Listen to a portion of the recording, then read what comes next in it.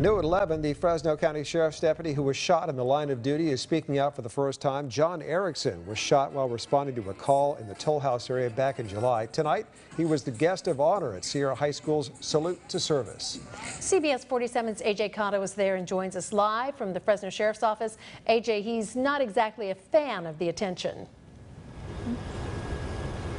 Catherine, that's right. He definitely did not want to take the spotlight tonight. He kept denying that he was a hero or that he did anything special, but it was clear from the community's response that they disagree.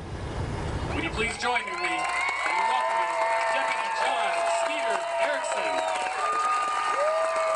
Deputy John Erickson bringing the crowd to its feet. His first public appearance since being shot 3 times while responding to a call in Toll House, breaking his leg and suffering internal injuries. Then airlifted by this CHP helicopter, hospitalized at CRMC for more than a week. Yeah, I'm thankful to be alive. And this community where he's from and now serves, thankful as well. He doesn't want to be portrayed as a hero, although we all think he is a hero. I think for us in the Sierra community, it's a big thank you. I think there's many times we forget to thank the guys that put their lives, the guys, men and women, putting their lives on the line every day. Erickson, who also served in the Navy, recognized at Sierra High School's pregame Salute to Service ceremony.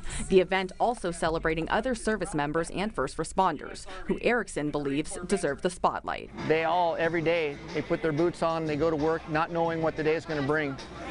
Every day. He says recovery is a long road, but it's not one he's had to walk alone. I would say thank you to my partners, to family, to everyone that's helped me with dinners and just the outpouring of support that I've got.